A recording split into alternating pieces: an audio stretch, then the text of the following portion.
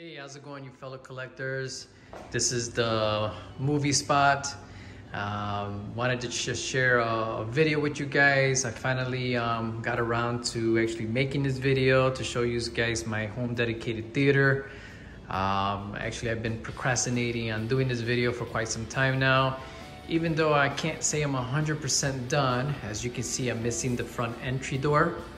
I'm actually putting two barn doors here to kind of close out that room, but as you can see, it's pretty much done. I'm just missing, like I said, is the door. But without further ado, we're gonna go ahead and get into this video. But real quick, I want you guys to pay attention to the sound. As I'm speaking in this area of the basement, I'm sure you guys can hear the echoing. But as we walking into the movie theater, you're gonna notice that you're hearing no echoes. The sound quality in this room is definitely very soundproofed. So once I put the door up, it's definitely going to be even more isolated. And that's pretty much what you want in a home theater. But yeah, let's get into this. As you can see, I have here a 127-inch acoustic transparent screen. And what that means is that I have three front stage speakers behind the screen. So it doesn't prohibit any sound from getting through. I still hear the quality as I should, even though the speakers are behind the screen.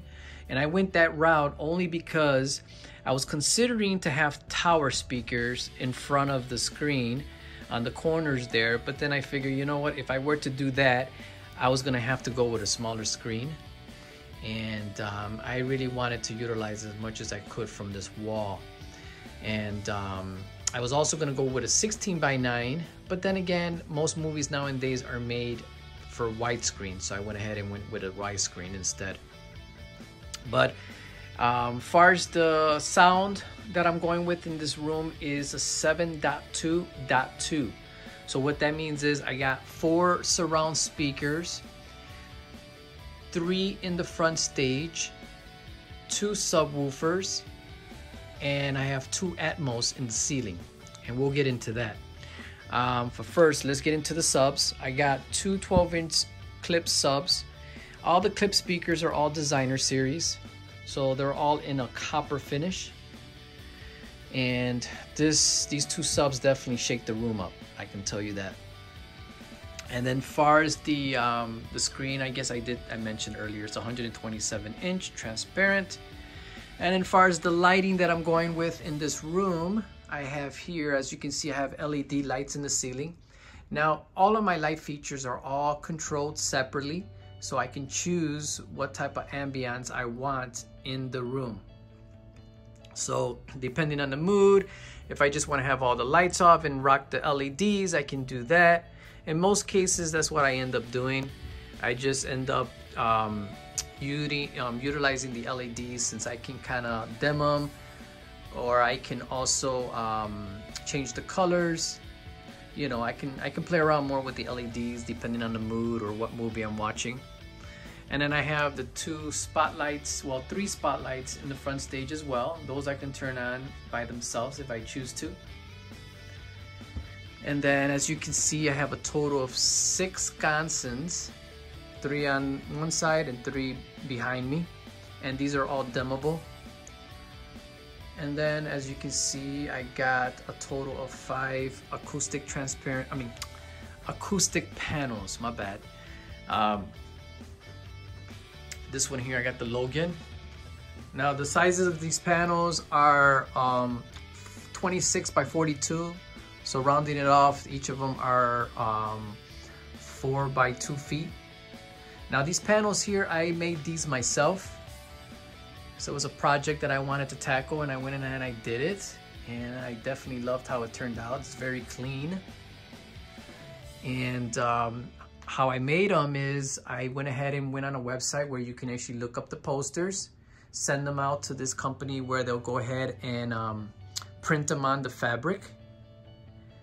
And if you can look at the pixels on these pictures, the resolution is really, really good. The clarity, being that this is fabric, it looks like an actual poster, but it's on fabric. And then inside of this acoustic panel, I have soundproof insulation, so it's actually absorbing the sound. This is why you don't hear any echoes in this room. And then as far as the framing, I did them with a 1x4. So if anybody out there is interested in doing something like this, holla at your boy, we can talk about it. I don't mind maybe throwing a few of these again. As you can see, this is the Avengers. Look at that. Nice. So these posters came out really good, I have to admit.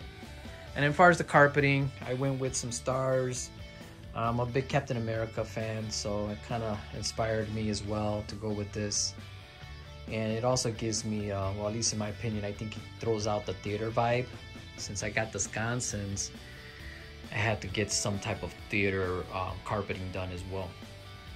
And as far as the seating area, I chose to go with 6, even though I can probably go with 7, but I chose to go with 6 because it allows me to center the lower stage and the upper stage area. And as you can see, I went with a 12-inch riser. So I got one step here and another step there. And these also have lights. I apologize, I didn't turn those on, but I'll turn them on as we go. So real quick, before I forget, here goes the light up feature that I mentioned regarding the steps. So as you can see here, even the steps light up. Because this room can definitely get dark when I got all the lights off. So I figured this was a must-have. So that, you know, when you're watching a movie and you have to go get yourself something to drink, a snack, or even use the restroom, you have no problems and you're not tripping over anyone. This definitely brings out a good touch to the theater. So there you go. Now right now, I got just the LED lights on right now, and probably the camera here is throwing off a little bit more light, but it still gets a little darker even though you got these lights on. It doesn't distract you from watching a movie is where I'm basically getting at. Because for me, when I'm watching a movie, I definitely like the room to be as dark as possible. So these lights definitely doesn't interfere with that. And there you go. But yeah. And then we have another acoustic panel here, John Wick. What theater room, how can you go with a theater room without having yourself a poster of John Wick, right? That's a must-have. So I did this one. Now there was so many selections, I had no idea which one to go with, meaning they were all kick-ass pictures. But I wanted something more in this room, kind of flow with like a black and white type of vintage feel to this room. Even though I have like 2 posters, it's got some color. But I can swap them out to different types of posters. Like this one here, this is Wonder Woman. Obviously it's not black and white, but this was a request by the wifey. Plus, I really enjoyed the first one, the first one of Wonder Woman. So I figured, why not? Throw a little color in this room. As you can see, the color is actually, the color of this room is black with gray. And everything is all in a matte finish. And then you look here, this is one of the surrounds, and it's got a magnet cover, so I can choose to display the speaker to match the subs if I want to, or I can go ahead and just put it back on, and since it's magnetized, it's very easy to put back on. And that's how all the 4 surround speakers are. There goes another speaker there. And as you can see, I got some collectibles here. Now, this theater room, as far as aesthetically, I'm still moving things around, kind of displaying things, figuring out which looks nicer. So, you know, I have a dedicated gallery area in my basement where I'm kind of going to be putting all of my collectibles in there, my 1/6 scales, my customs, bust, things to that nature. It's a separate room where I'm going to actually display all of my collection, but I'll get into that video later because I'm going to do a 2022 on that.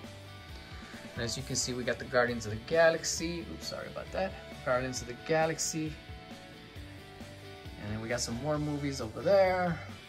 And then the actual main course of the theater is your projector. Now, I'm actually rocking the Epson 6050. It actually throws out 4K resolution. Now, to those of you, I would highly recommend this projector. If you're looking to build something, I would say this is the perfect entry-level projector. It's not cheap, but it's not expensive. It's kind of in the middle. It's basically, it's a bang for your buck. You're gonna get everything that you would want in a projector, but not having to pay the really high price. Because I've seen projectors go as high as up to over $10,000 easily. And I think this one here, I get all the brightness, I get all the pixels, resolutions, all of that good stuff, and nowhere near 10,000. And as you can see, I got the lights on, and you can still see the brightness and the clarity of the picture. And right now it's on a 16:9. So if I were to go ahead and put it in a widescreen option, and it'll even look even sweeter. And I have that option with this projector. This projector has memory, so you can actually memorize it to go 16:9, and then whenever you're watching a widescreen movie, you can switch it to widescreen, and then it has that capability of memory to do that. And as far as what I'm controlling everything with is a Harmony Pro. So it controls my projector, it controls all the sounds, it controls my DVD player, it also can control the lighting in this room. It basically is the source of controlling everything in this room. Now let's go into the components. This is the brain of the theater. Right now it's in an AV rack that has room for upgrade. So as you can see, I'm still got a lot of space that I'm gonna utilize in the future just to up the sound if I choose to. But for now, I am using the Denon 11.2 channel receiver. I highly recommend that. It gives me enough room to add more speakers.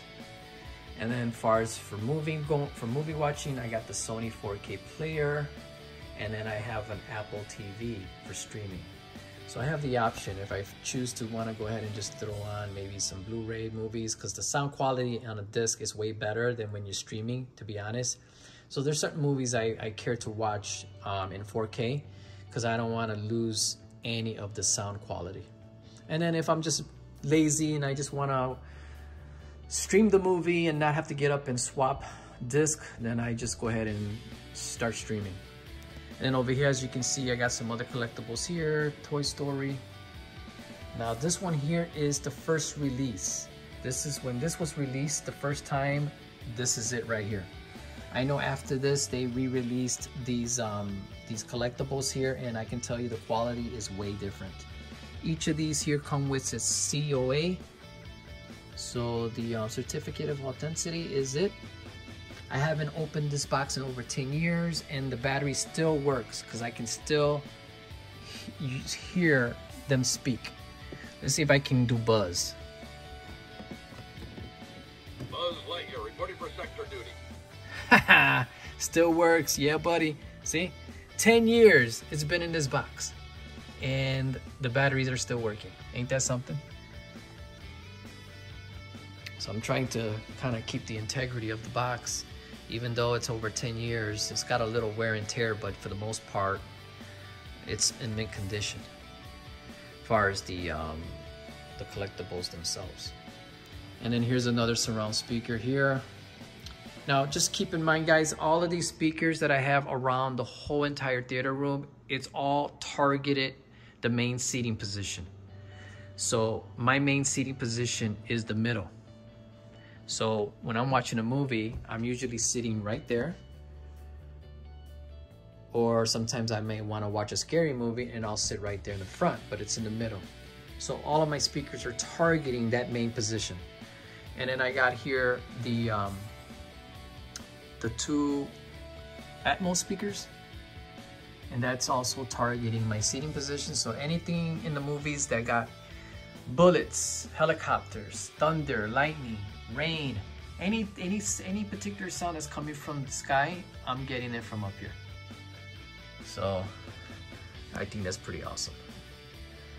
Now going over here, we got a couple of collectibles here. I got Part 3 Sideshow Jason with a custom head sculpt by One's Custom. Now I'm not gonna get too much into that because I already did a review on him.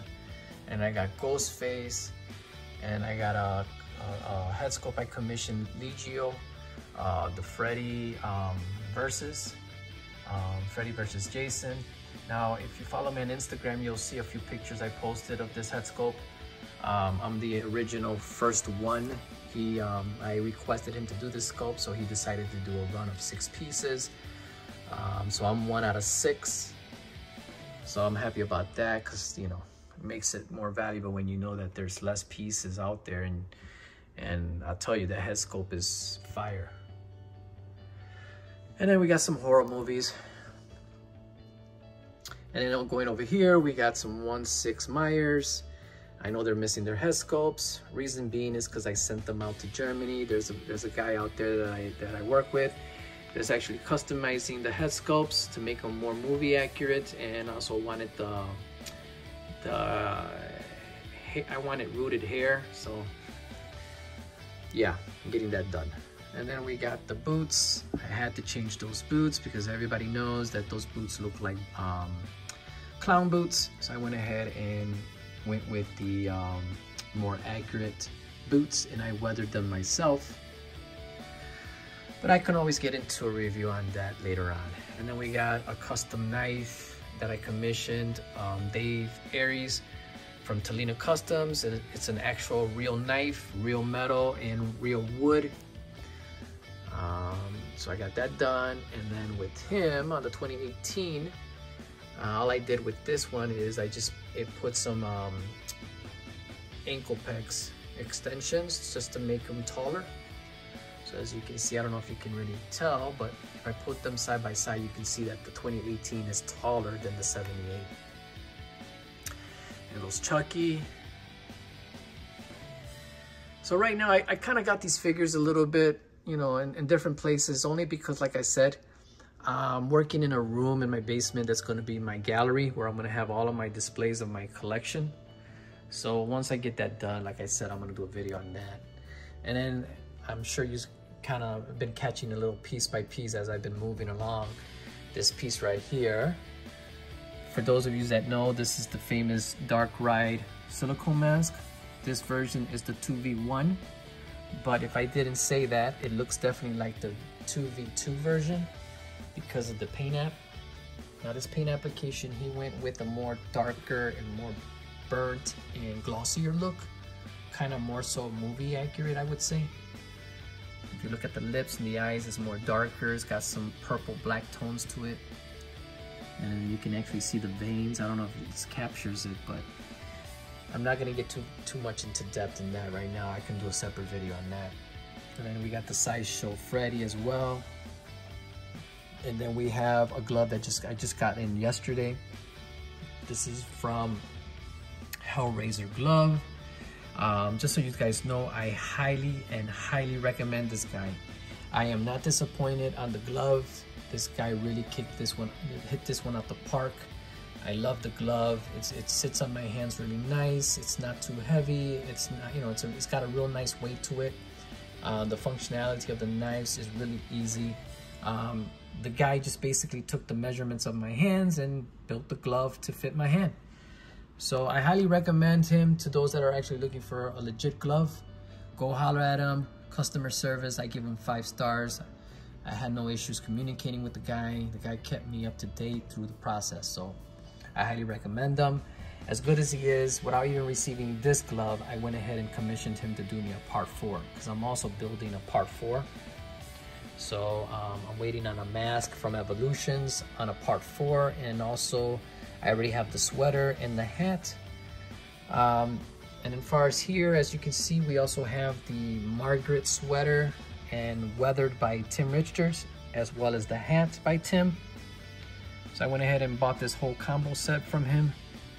The guy does really excellent work. I'm sure the community knows him very well. I was looking for a Part 4 sweater, and sure enough, everybody pointed me to him. So, but luckily I was able to cop one outside, someone locally. So I saved myself some money there. But anyways, that's enough of this piece here. Like I said, I'm gonna do a separate video on these pieces. I'm gonna do a video on this one, and then I'm also gonna do a video on the part 4. So, all right, guys, I appreciate you guys for taking 20 minutes of your time to see this video. I hope this was very inspirational to you guys that are looking to do something like this. If you have any questions or you need any help upon anything, feel free to shoot me a message. You can follow me on Facebook, Instagram. I try to post as much as I can when I can. Just stay tuned. I'm going to be posting some open boxes videos, and I'm also going to do my 2022 collection video, amongst other things. So again, thank you for watching. This is the Theater Spot saying God bless, peace out, catch you on the next video. Peace.